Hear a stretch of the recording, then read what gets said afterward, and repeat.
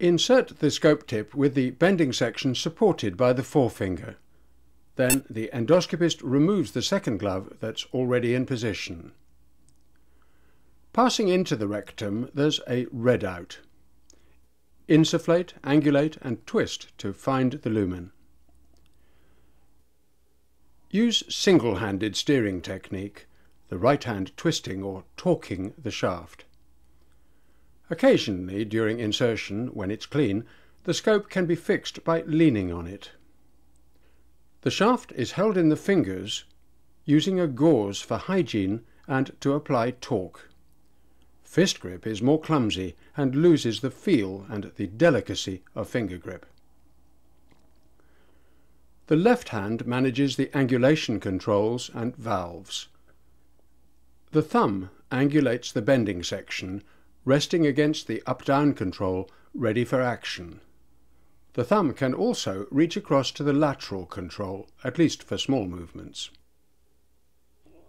Use the two smallest fingers to grip the control body, so, while the thumb is comfortably in action, the forefinger only is kept for the air-water or suction valves, leaving the middle finger free to be used as a helper to the thumb as it angulates the bending section and tip. When the tip is angled up, twisting the shaft of the scope anti-clockwise will steer the tip towards the left, whereas if the tip is angulated down, twisting anti-clockwise steers it to the right. This is the basis of torque steering, the simplest and best way of managing the colonoscope. Because the shaft and bending section are torque stable, angulating up always moves the view upwards toward the top of the monitor. In close-up, when only the vessel pattern is visible, angulating up over the surface, the vessel pattern moves down. If the scope tip angles up, twisting gently clockwise will move the tip to the right, and the vessel pattern slides past the lens to the left.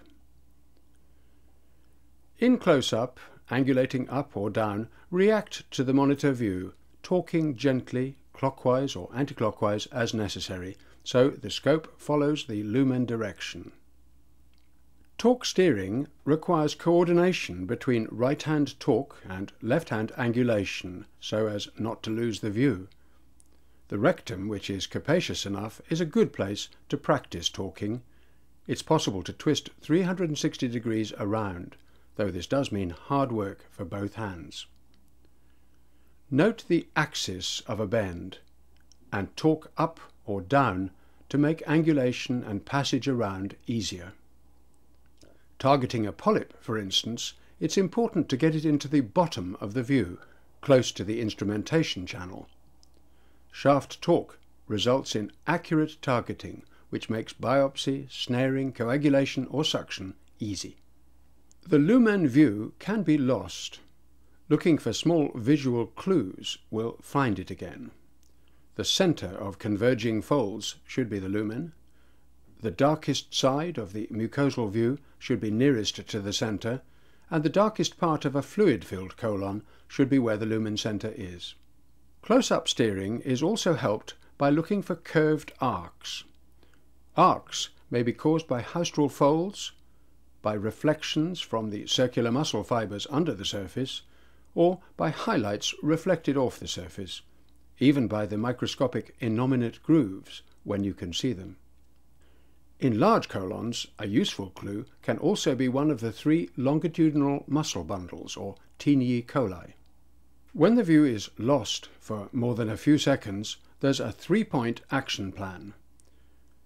Inflate, pull back to disimpact the tip, and the vessel pattern slips away in the direction of the lumen. Don't move the angulation controls around at the same time, which usually makes things worse and disorients completely. Avoid thrashing around with purposeless movements, and in particular, avoid readouts. Don't ever push with a readout like this. Even a limited view may show the way. Here it's following the longitudinal muscle bulge up and under the transverse fold.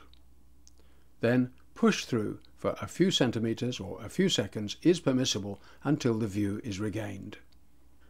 Colonoscope angulation depends on the tip being free and having space to move. If it's fixed, as by adhesions for instance, then the shaft moves but the tip doesn't move at all. This is the problem in diverticular disease, especially where pericolic adhesions hold the tip and stop the endoscopist manoeuvring. A perfect view isn't necessary. Use a minimal amount of air insufflation, sufficient to see the lumen. Steer over the top of any fluid pools, insufflating just enough air to create a space and pass through. Sometimes, if there are difficulties and an adequate view isn't being obtained, it's quicker to change position. Onto the back is often effective, but sometimes it's better to get the patient onto the right side. Passing through the tortuosity and folds of the colon, also think of pulling back from time to time whenever the scope is angulated, so hooked and able to grip the colon. Pull back often smooths out the bend, crumpling and shortening the colon behind and straightening it ahead. When the scope is really straight, the shaft feels free with one-to-one insertion and easy torque steering. Every radiologist knows that left lateral X-rays show fluid-filled distal colon, whereas position change to right lateral opens up the distal colon and smooths out some bends. Similarly, for the endoscopist, acute bends and angulations in the sigmoid or splenic flexure can often be made easier by changing from left lateral to supine or right lateral, letting the pull of gravity smooth things out and air rise to improve the view. Trying to pass acute bends, overangulation of the bending section should be avoided. The view ahead may be good, but the walking stick handle shape impacts in the bend. Pulling back, then de-angling, even if the view is worsened a little, lets the scope slide around because there's less friction. Pushing in a flexible scope, it's inevitable that the shaft tends to flex and loop. A loop is being formed whenever the tip doesn't advance as far as the shaft is pushed in, loss of one-to-one relationship, often with a feeling of resistance and wind pain experienced by the patient. If a big loop has formed, paradoxical movement may result in the tip initially sliding back when the scope is pushed in. Simply pulling out will always reduce the loop. But choosing to pull back when the tip is angulated, around a fold or bend, gives a better hold, making it less likely that the scope will slip out. The scope tends to push a conventional sigmoid into a clockwise loop, so twisting clockwise during withdrawal is most likely to help straighten things out again. Anticlockwise torque usually worsens the loop. So, when torquing clockwise to avoid relooping, don't torque steer anticlockwise and so reloop. Use the angulation controls to steer instead.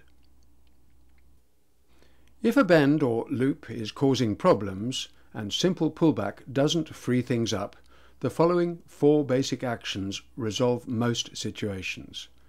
Firstly, try pushing through, gently, in the direction of the lumen, providing the patient gets little or no pain and the mucosal surface slides by. If there's no advance, or if pushing hurts the patient, pull back with clockwise twist. Then push in again with clockwise twist to try to advance. If that doesn't work, try pulling back with anti-clockwise twist. If that fails too, change patient position and run through the 4 actions again. Torque steer in slowly, every movement controlled and intentional. That's quality colonoscopy.